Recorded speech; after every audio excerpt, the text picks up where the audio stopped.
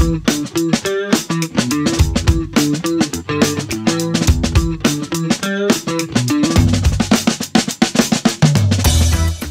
guest today is Michael Brown. Michael, how are you?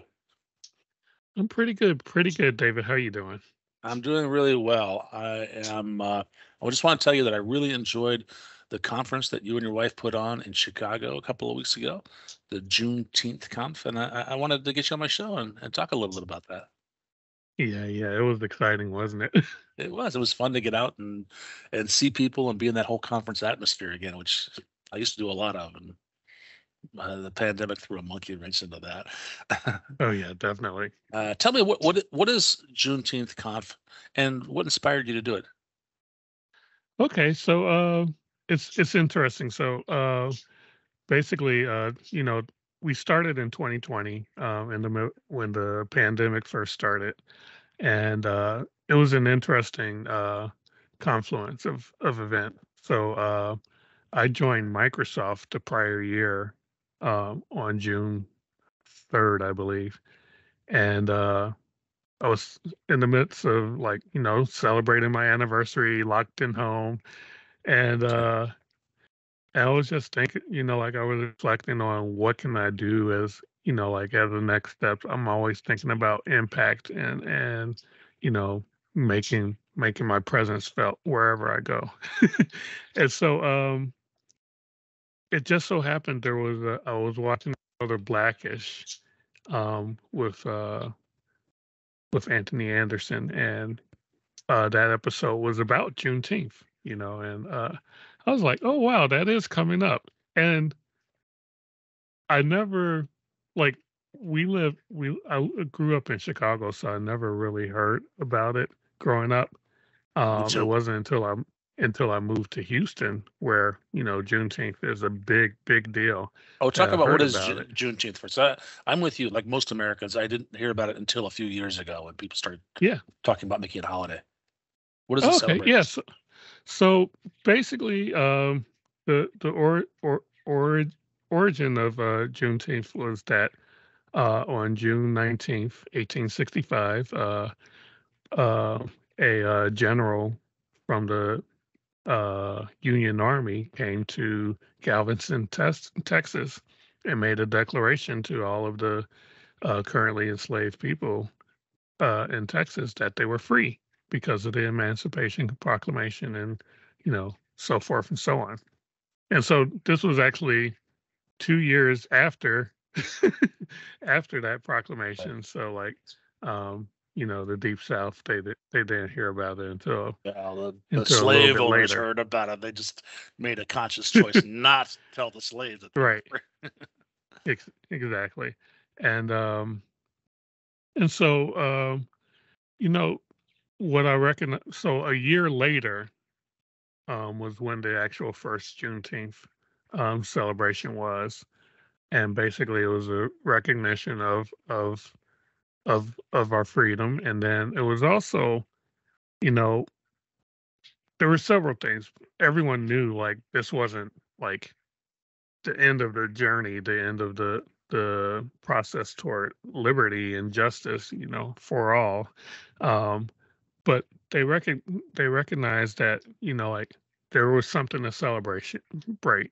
There was a milestone here, and like I said, for me, you know, there was a there was a celebration to be had. There was a milestone for me, in that, my first year at Microsoft, and then but also, you have to recognize that what was going on in that environment, not just the pandemic, but, you know, the um the events around George Floyd, and, it was a culmination of several other, incidents over the past number of decades, actually.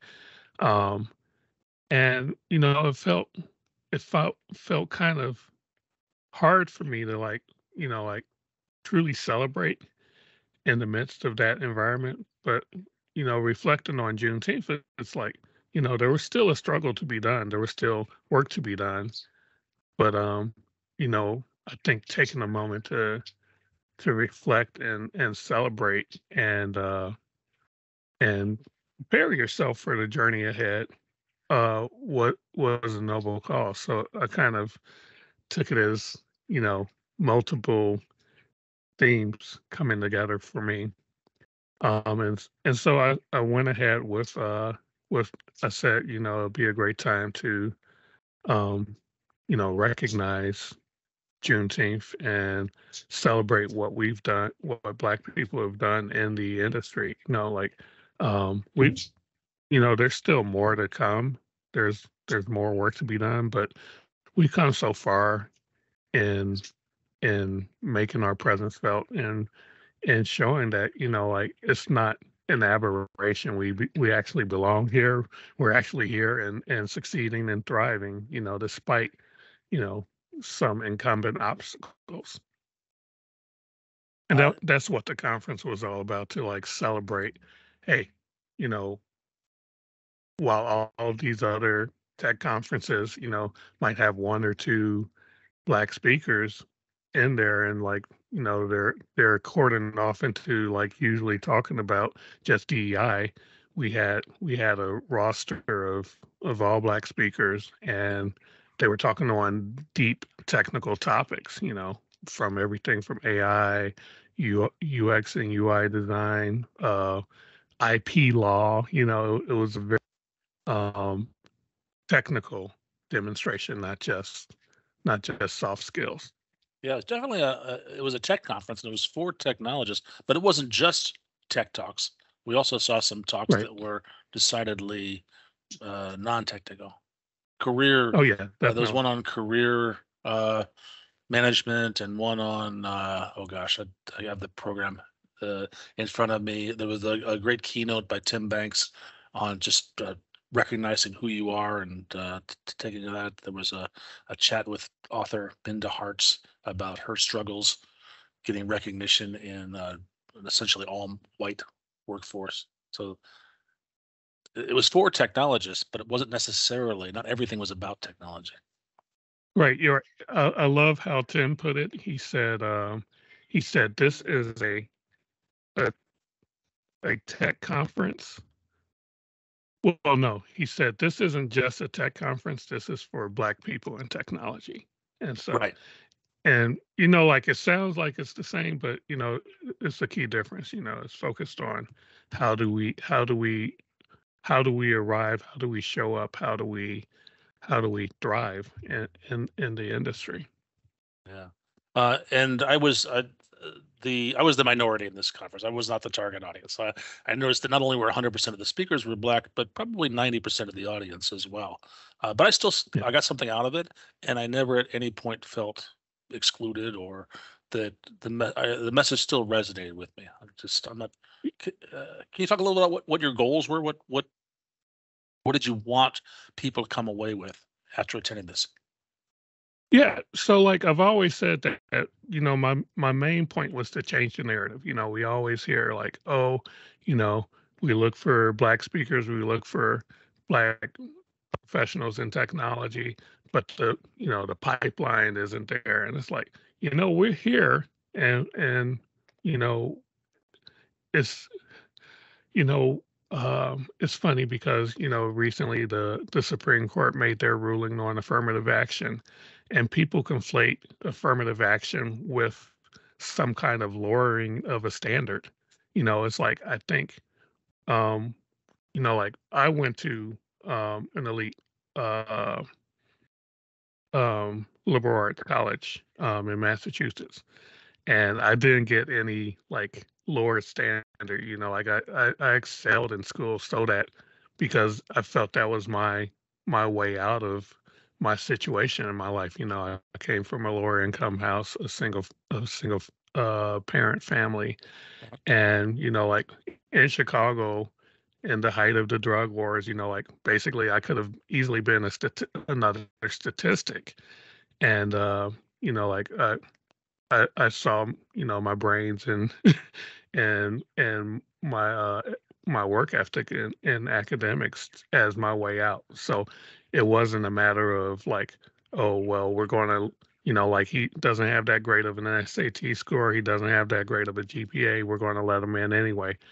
You know, I was 98 percentile on all of my standardized tests. I was like third in my class. So it was, um, there was no lowering of a standard there. And, like I think that message, that misinformation has been deliberately done.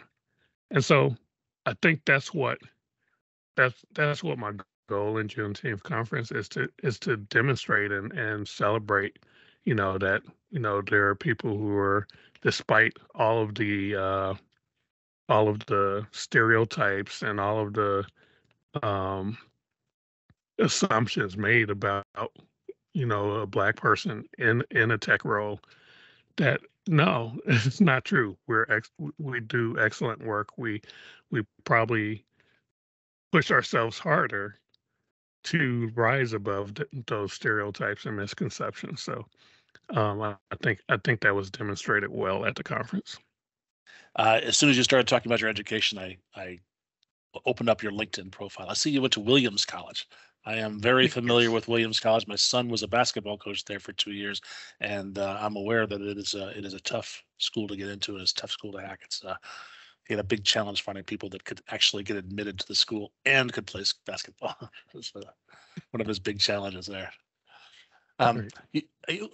What advice can you give to conference organizers who are trying to attract a more diverse set of speakers? I've heard this before. This, I think you mentioned it, but the lament is, well, gosh, we want to get more minorities, we want to get more women, we want to get more Black people. They're just not applying. They're just not. Our call for speakers, doesn't include them. What am I supposed to do? That's sort of the the lament I hear. What's your advice to them? I mean, I think, people talk about diversity and inclusion, and don't realize is that diversity is a metric. It's a, like when you say I want to lose weight, that's a metric. It's not necessarily the end goal or the end all be all. You lose weight as a result of a healthier lifestyle. So you become healthier, and then eventually, like the weight comes off, or even better, your clothes fit better, and so diversity is a trailing indicator of welcome inclusion. Like, making the effort to be inclusive. I think that's the magic. That's the magic formula, is that being inclusive leads to more diversity. Like, if you want, and I think, a few recruiters and hiring managers have asked me internally, like, how do I get more Black people to apply to my roles? How do I make a more diverse team? I want to be intentionally diverse, and I'm like, the thing is you have to be inclusive. You have to be welcoming to the people you want to attract, and just like, when recruiters in general say, I want to attract more high quality tech people, what do? They go to the meetups where, tech people are. They get on into the community forums and message boards and things like that. And I think that's the same thing for if you want a certain category or a certain class of people to know about you, to be involved with you, you have to walk in their spaces. Okay, so the problem is more upstream. It's they need to be a little more introspective. What am I doing that isn't inclusive, or what could I be doing more of that would be more inclusive, and to connect with those communities. Exactly. And then Exactly. You can't just say the day, the week before your conference, "Ooh, we need more Black speakers. How do I get them?" That's not going. I have seen that happen before. A quick call to my one Black friend, my one women friend, whatever. That's, hey, what are you doing next Saturday? Right. And that doesn't really fly too well. It seems disingenuous. Right. Um, let's talk about the format. I know that you did this for what, 3 years virtually, and just this was the Right. first year you decided to do it in person. What inspired you to Yeah. change the format? Well, I've always had an eye for doing it in person. Like we started during the pandemic, but I also wanted to be safe. So like 2001, tw- 2020 was when we first started. Of course, like it had to be virtual because Right. everyone was locked in their home. It actually gave us an advantage because it was easier to organize and gather virtually than to like say, hey, everyone, let's come down to Chicago.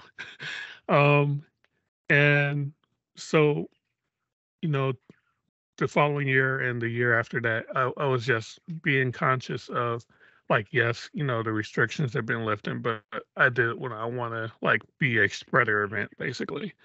And I felt this year, like it was it's still there, but like people have learned to take precautions. A lot of people are vaccinated, so I felt like it was safe-ish to I gather understand. together, and and I like I was excited to just be in person because, like you said, like the conference scene, is a major event for technology in terms of networking, in terms of getting together and like I love the hallway conversations and the little gatherings that happen between sessions as much as Me the too. sessions themselves. Yeah, and you maintained the virtual presence. It was actually a hybrid conference. Some people did connect Yep. online. What's the future? I saw that I can't remember where I saw this, but you've actually announced dates for next year, right? Oh yeah, yeah. So I mean, I want to make sure it's on the weekend, and this year we landed right before Father's Day, so I saw that Father's Day is the weekend before Juneteenth, so we pushed it to the weekend after Juneteenth because Juneteenth is on um, on Wednesday next year, so we'll Okay. be we'll be celebrating the conference on that Friday, the 18th, I believe it is, the 18th or 19th. And I'll Not put it in the show notes. ooh, no, it's not going to be the 19th, but yeah, it's going to be the Friday after Juneteenth this year. I'll open my calendar now. 6/19/24 is a Wednesday, so the following Hmm. Friday would be the 21st. Yes, All right. And will this be in person? And will you be back in Chicago? it will be in person. Like I love Chicago. That's my hometown, like I said, and I th- I, I think. Yeah, let's go back to Chicago for this year. Good answer. That's the answer I was hoping for. Call me up and I'll see about reserving that same space again. Okay. It takes time and effort to put this on, but it also takes some money. Where did the money come from? So the first year it was all volunteer based and actually, like some of the attendee people attending and other contributors donated, and it gave us a little bit of funds to go bigger and bolder, in the subsequent years. Um, and this year again, it was all donation based. Part of our funding comes from, Microsoft has a very generous corporate matching program where it's not just dollars; it's also uh, uh, time based. So because my own hours working on the conference and the organization, plus plus anyone else internally who's involved in it can donate, can make a match based on their time contributed to it.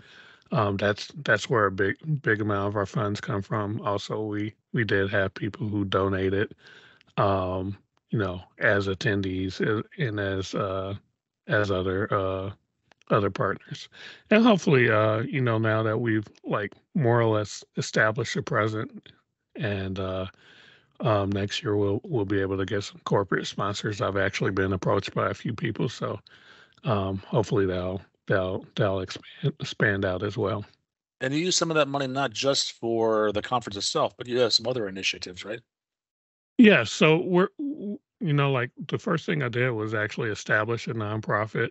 What we are is we're currently incorporated as a nonprofit in Washington, and we have what's called a fiscal host, and basically that's a official 501(c)(3) who manages the finances and makes sure that all of the tax work is in order, so that any donations uh, are officially recognized as charitable contributions. And what we want to do with as we grow larger is to provide ways to address some of the issues in terms of the technology gap. So our major program right now that we're building is a paid internship for high school students, where we'll help teach them um, to learn about technology careers. Starting, of course, with the obvious programming, but I want to expand it to things like UX design, project management, so that they could see that there's a full gamut of career paths within technology. Most people just hear technology and think, oh, it's for math nerds or whatever. But there's so much involved in bringing software to life that there's a space for everyone. Yeah, totally agree. I'm actually surprised by how little math is involved in my job these days. Yeah.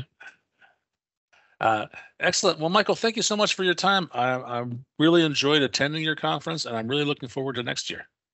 Yeah, me too. Me too. And thanks for coming out, and thanks for your enthusiasm around the conference. And I'm looking forward to bigger things to come. Yes.